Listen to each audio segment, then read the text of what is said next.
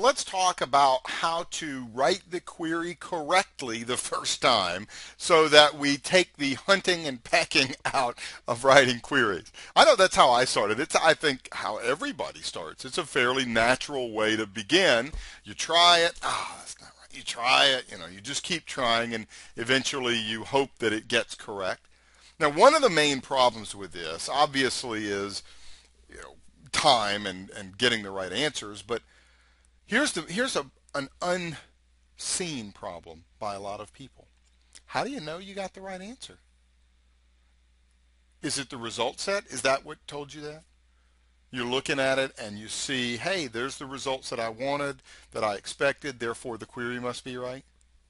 I can tell you, and we're going to see many instances of times where the results came back correct, but the query was wrong.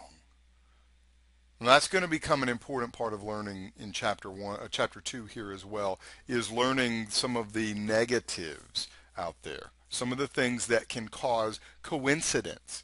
You see, coincidence is the bane of SQL programming. You don't want coincidence to bring you back the correct results for your query.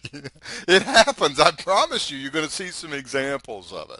Right? So we don't want to have to hunt and peck. We want to know all this stuff before.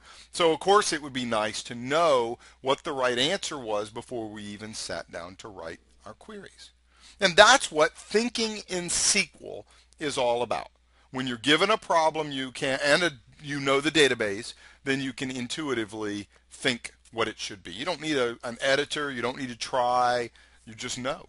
You can just look at it and you know exactly what it is. So let's talk about some of the things that you have to bring to the table so that you can do that, so that you can start thinking in SQL. You've got to know the fundamentals. Like I said earlier, I've never met a master who wasn't also a master of the fundamentals. You have to know the database structure of what you're working with. So, I've dealt with databases that had over 1,000 tables. You're not going to memorize all of them. Don't even bother. There's no point. But you do need to familiarize yourself with the tables that you are working with. Get yourself a database diagram, right? That's the easiest way to do that. Now, one of the problems that I see a lot of people struggling with is they don't actually have as firm of a grasp of what they're trying to do as they think they do. And so I thought I'd walk through a couple of examples. Now, for some of you, this may be a little bit basic. That's okay. Skip the video if it gets too basic for you. But for those of you that are really at the beginner to beginner intermediate level, I think it's only going to take us a few minutes here, but I think there's a couple of good examples that we can take a look at. Like, for example, I got an email like this. Scott, the report I need is to view the products with their suppliers. Okay, so I need to write a report that has the products and their suppliers. Do I have enough information? Have I, the technical term would be user requirements. Have I gathered all of the user requirements necessary for me to do my job? See, most people would just say, okay, well, I'm going to go do that. I'll go create a report and get that information done. But I would argue that maybe there's a little bit of more information you need. And so I might write something back that says, hey, what do we do about this situation? What about products that don't have a supplier? Do you want those included? That's a big thing right there. Do I want to include those particular products? Well, that changes it, maybe I'll just say, from an inner join to an outer join, for example. We'll just leave it at that. We hadn't covered joins here, but that's a really important piece. So don't shy away from asking follow-up questions. Don't shy away from asking for a sample set of data. Excel is great for this kind of mock-up stuff. Is this what you're looking for? Sending something like that back to Ann or to whoever and saying, is that what you're wanting? Perfect, do it. There's nothing wrong with that. I think that's a real easy thing to do. Now, I found it helpful to restate the problem. So this is just another kind of a tip to help you be able to write the query before you get to the editor. So this was Ann's request, the problem statement, if you will. And then I rewrote it down at the bottom to be a little clearer to me.